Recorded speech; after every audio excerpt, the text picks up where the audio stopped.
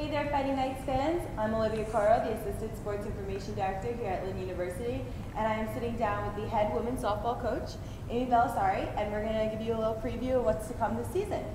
So last season was your first season you took over as head coach. Tell me about some of the struggles you faced coming into the program and how you plan to overcome them this season. Well, some of the struggles that we had obviously were, new coaching staff, different personalities, that kind of thing. So it was just basically all, us getting to know each other and then them working with a program that I'm trying to put in place. But, it's in the past, and we're trying to move forward with this season, and we're all really excited about it. And I don't let my girls talk about it too much, so I'm not going to go too much into it. Okay. Last season, but this season's exciting. So. Okay, so looking to improve from last year's finish, where do you see yourself finishing this year? Well, better than last year. I hope that, we are working really hard this year, and a lot of new things are happening, so hopefully we'll have definitely a better season than last year. Okay. So. You have 7 returners from last season. Tell me who you already have seen to stand out and start to lead the team. Well, with our 7 returners, they all have kind of stepped into a new role. They all have to have the role where they're leading somebody, they're leading something, because we have such a small team. I think that amongst the returners, the one that sticks out in my head is Christina Carvada. She is our leadoff hitter.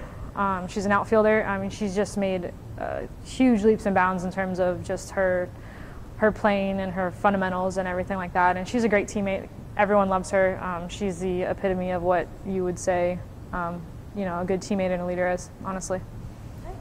So alongside your 7 returners, you have 5 newcomers. You have a really small group. How's that team dynamic coming together so far?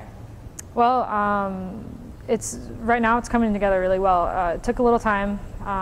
Took a little time for us to learn each other, the different personalities, like I said. Just getting to know how people respond to different things, and I think that they're finally starting to get it, and I'm really excited for the way they're playing now, because they're doing awesome. Tell me a little bit about the talent that you've brought to the team, and where do you see them stepping up into a starting role? Well, I have a couple new players that I brought in. Devin Kuchergan is a catcher. She graduated from Tallahassee Community College, so she's coming in. I'm expecting great things from her. She's a great leader, great player. And I have Jasmine Campos. She's a freshman from California. She will be playing, shortstop for us probably. And I have Danielle McNeil. She's literally plays everywhere. She's from New Jersey. Came from a community college out there, so she literally will play everywhere for us and be a good addition to the team. So it's good to see you have a lot of versatility in the newcomers that you've brought to the team. Absolutely. So your season opens on February 2nd in Columbus, Georgia at the Peach Belt Sunshine State Conference crossover tournament. Face 4 teams from the Peach Belt Conference. Tell me how you're preparing for this trip with the season right around the corner. Well, we're really excited about this tournament because there are really good teams, some of the best in the country, honestly. It'll set us up for the rest of the season, and just in terms of being ready, and I love playing this type of competition.